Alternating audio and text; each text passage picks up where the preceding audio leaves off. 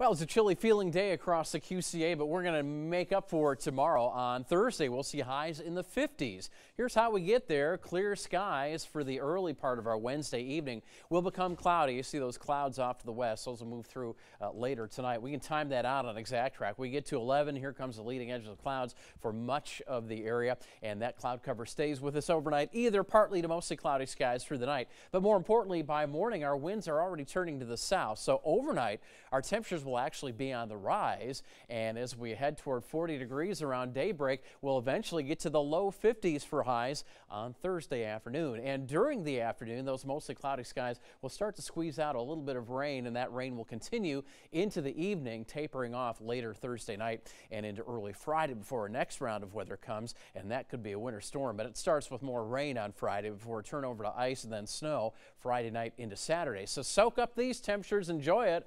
Wow, upper 40s along Highway 20, low 50s to maybe some mid 50s north of Interstate 80, south of Interstate 80, a low to mid 50s, and those mid 50s become more widespread towards southeastern Iowa. In the metro, we'll shoot for about 51 or 52 officially, with mostly cloudy skies and windy conditions. South winds at 20, bring in the warm air, but they also gust to around 30.